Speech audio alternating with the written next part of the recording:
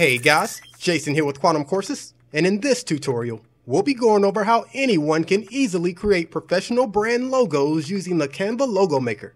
But before we get started, make sure you hit that subscribe button and hit the notifications bell so you'll get notified each time I release a new tutorial. When launching a new brand, one of the first things you'll need to do is create an eye-catching logo.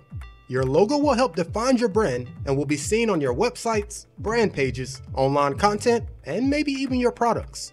I've created dozens of brands over the years, and one of my favorite places to create high-quality logos is Canva.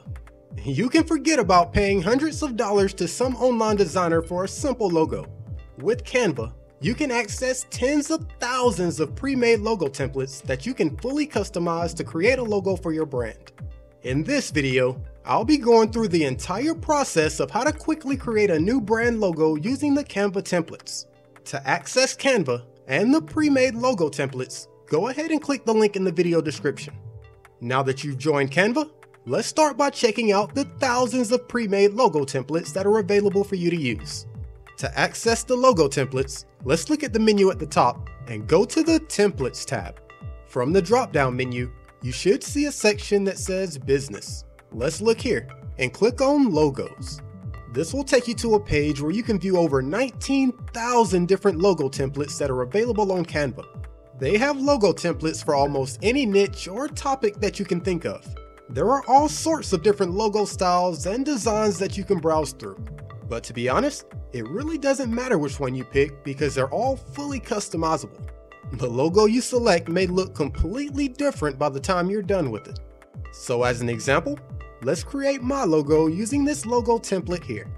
When you select a template, you'll see a window pop up showing you more details about the design. Go ahead and click on the blue Customize This Template button. This should open up the Canva design editor where you can start customizing your template and creating your logo. If you wanted to browse or search for other templates, you could do this from the Templates tab in the menu on the left-hand side. They have some free templates available, but to access all the templates, you'll need a Canva Pro account. So now let's go through the process to create a new logo for my example brand, The Coffee Shop. The first thing I'm going to do is update the template text. To change your text elements, simply select it on the template, then type in whatever you want it to say. Most templates will have multiple text areas that you can edit, and if you like, you can add more text or remove an element. You can also resize your text and your images by simply clicking it and dragging the corners. If you need to rearrange your elements, simply click it and drag it to the correct location. If you like, you can also use the menu up top to adjust your text size and make other changes as well. There are all sorts of tools in the menu bar here that you can use to customize your design. For example, if I wanted to decrease the space between my letters, I could click the spacing icon here and use the slider bar beside letter spacing to decrease or increase the space between my letters. So my new logo text now reads, The Coffee Shop, Hot Styles, Cool Beans. This example brand could be to sell t-shirts and hoodies, other products, or maybe even espresso shots to coffee lovers. Now that I've changed what my text says, let's change the way it looks. When you click to select a text element, you'll see the menu pop up top here. To change your font, simply use the option here. You can then browse through the hundreds of different fonts that are available on Canva to use for your design. For my design, I think I want to use a bold font. So let's go up to the search bar here and type in bold. You should then see all the fonts on Canva that are related to that keyword. So as an example, I think I'll go with this cool looking font here. When you select a new font, your text on your template should automatically update. But as you know, fonts come in all shapes and sizes, so when you select a new font, you may have to resize or rearrange it a bit.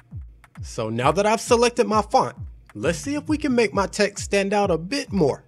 With my text selected, let's look at the top menu and click on the Effects tab. Here's where you can select through all sorts of different styles that you can add to your text. This includes a shadow effect, a lift effect, a hollow effect, a splice effect, an echo, a glitch, a neon effect, and a background. All of these effects can be really cool in certain circumstances, but for my logo, I think I'm gonna go with the splice. Underneath each effect, they'll also have other settings that you can adjust as well. I think I'll adjust the color of my splice to this light green here. There we go. I think that looks much better. Now that I'm finished with my text, I can now update my logo image. With a name like the coffee shop, I can't be rolling with a picture of a salad bowl. So let's delete this and find a more suitable image for my logo. If you already have your own image to use for your logo, you can upload it by using the Uploads tab from the menu on the left-hand side here. But for this example, I'm going to be searching for my image using the Canva library.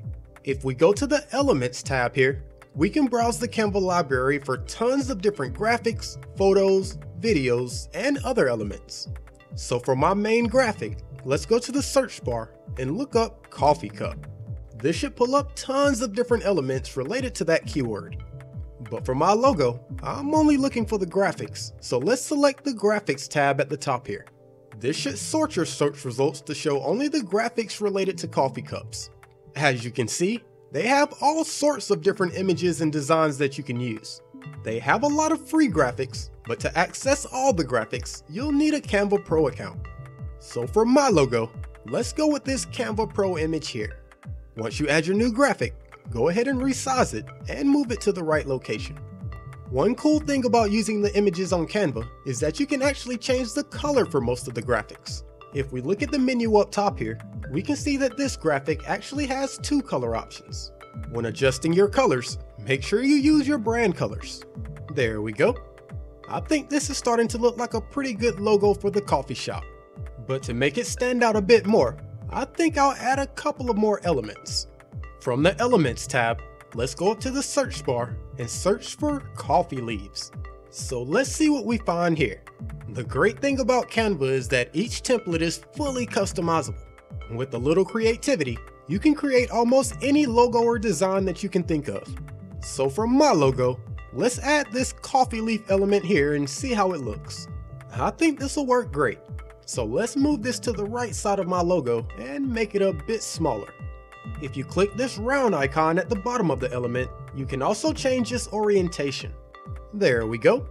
So now that I'm done with the right side, let's copy the element and paste the copy to our template.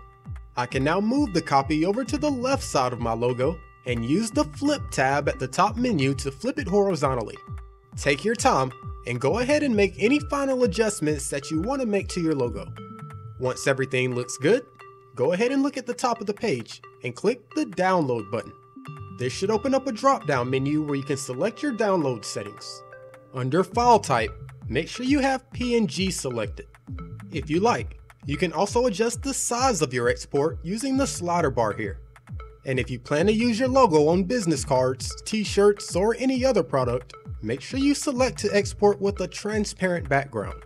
Without selecting this, your logo will be exported with a white or colored square behind it. But in order to resize your logo and export with a transparent background, you'll need a Canva Pro account. So once you're finished adjusting your settings, go ahead and click the Download button. Your new logo should then be exported and downloaded to your computer. So here's the new brand logo that I just created using Canva. For a made-up company, I think the coffee shop logo turned out pretty good. I can now add my logo to business cards, my products, or anything else I wish. So that's a quick overview of how to use Canva to create an awesome logo for your brand. If you enjoyed the video, make sure you hit that like button and subscribe to the channel. Thanks for watching, and I'll see you next time.